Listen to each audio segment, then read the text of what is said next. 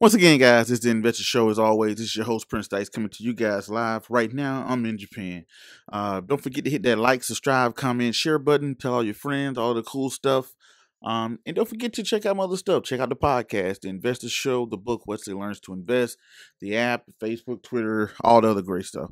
But anyway, I want to, I don't have a lot of time, and I definitely know you guys don't have a lot of time, so I'm just going to jump straight into it. So in this video, I'm going to tell you how you can find penny stocks on TD Ameritrade. So once you're already logged in, go to research. Then you're going to go over here to stocks, right? At the top, you go to research. Then you're going to go over here to stocks. Once you click on that, right, a screener is going to pull up. And what you're going to do, you're going to click on this button right here that's called Create a Stream. So now that you have your stream created, you're going to go down here to price. Now that you got your price, you're going to click on, these are your filters. Click on current price.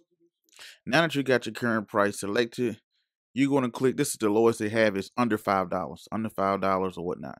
So you go under $5, then it's going to have everything in 4,900 something matches, right? So price, you want to do current price, and we're going to do descending.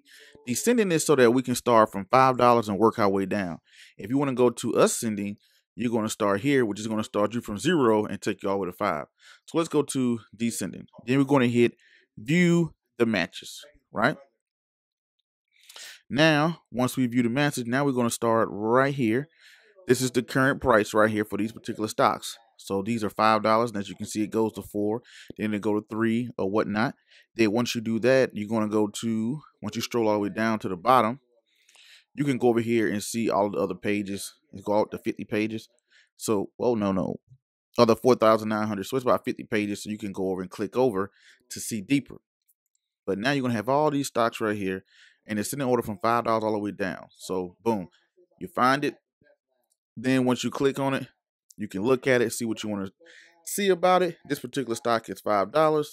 If you want to buy it, you hit the buy button. Then once you hit that buy button, you're going to go down here to where you want to say you want to buy. You're going to put in your quantity. You want to put, you leave that by itself. And you want to put in market to get you in at the best price possible. Then once you do that, this button over here, well, you got to put in a quantity. I didn't put a quantity in. Then you're going to hit preview order. And then after you're going to preview order, it's going to make sure you look at everything. Then it's going to hit the place order. So, but anyway, I forgot. Let me go back on that. I forgot on the penny stocks, you have to put in a limit. I mean, when you put in a limit, you have to put in a particular price. So you got to say what you're willing to buy it for. Then you're going to hit preview order.